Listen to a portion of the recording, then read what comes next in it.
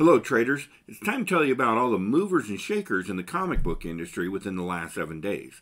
Now, these are the books that have made an impact on online sales sourced from a larger list at coverprice.com. I'll bring you the top 5 books and we'll discuss what's been going on with them and how they're driving in sales. So in at number 5 on the list, we've got a repeat offender, Moon Knight issue number 1. Now, this is the book from November of 1980. It retells the origin of Moon Knight and gives us more character development of the Silver Defender. It's written by Doug Moench with art by the legendary Bill Sienkiewicz. It tells us the story of a mercenary, Wall Street wizard, street smart cabbie, the masked avenger Mark Spector, because he is all of these things. We're coming off the popularity of the Disney Plus series that ended a week ago, and it's driven readers to this more accessible title compared to the more expensive previous Moon Knight titles.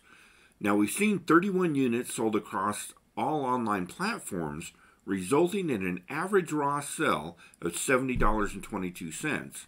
Now, a CGC graded 9.8 sales are reaching highs of about $826.71.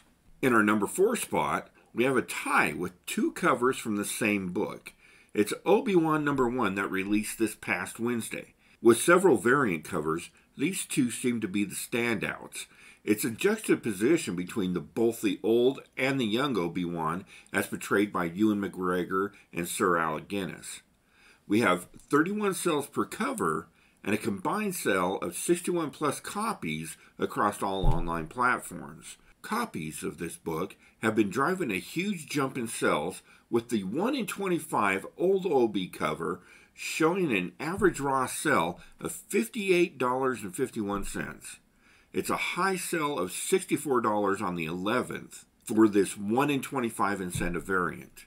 And of course, the Phil Noto A cover is selling en masse, with raw sales averaging $7.81 and a high sell of $14.75 on the 12th for a book that was released just 3 days ago. And now for number 3, our only DC book on the list this week is Flashpoint Beyond issue number 1. Now, we're showing 37 sales over the past 7 days, most of those hitting since the book's release 3 days ago.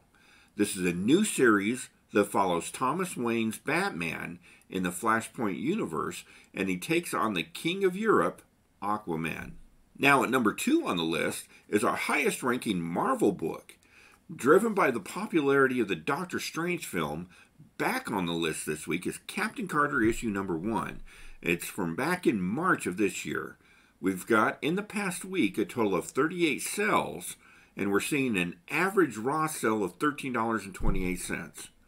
Now, graded books and a 9.8 are selling right around that $320 mark, so high grade is key for this book.